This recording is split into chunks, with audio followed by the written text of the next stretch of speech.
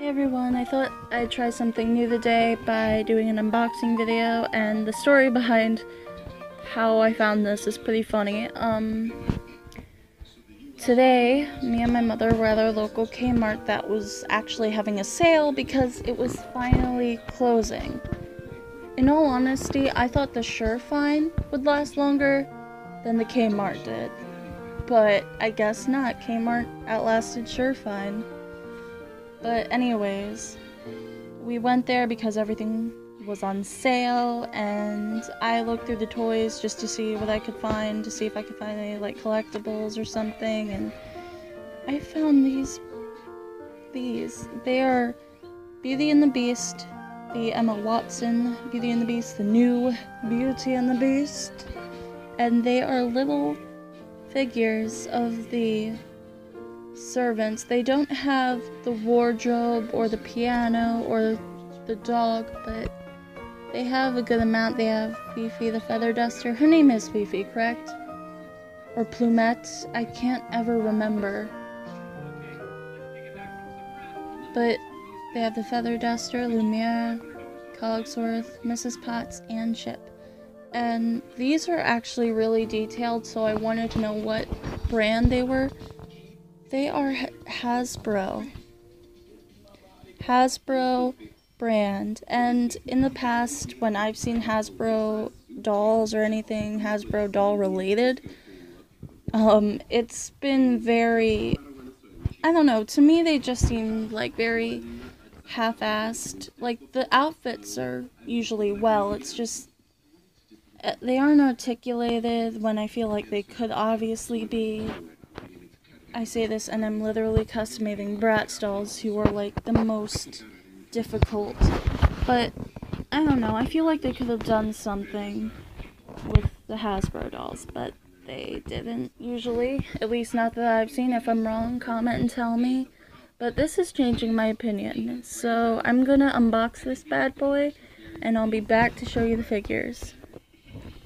Hello everyone, I unboxed it and I kind of want to show you the packaging again. The background is so beautiful. I obviously had to damage it because of it being the fact that I had to cut the box open. But it's so pretty, and they even have a little molding on the plastic, and it's very pretty. And my cat just decided to come up here, but now that I took the box away from him, he left. So, oh well. But anyways, continuing on, I'm going to show you the figures. And let's start with Miss Potts. And these are really interesting feel. They're kind of like very weird plastic feel, but they're very cute. And the detailing is amazing. But of course the thinner areas are very floppy because of the feel of the plastic. Like, you can see I'm actually moving it. But for the most part, they are very lovely and very perfect. It's very beautiful. With Chip, though, because he is in fact just a hollow little teacup, he's very bendy.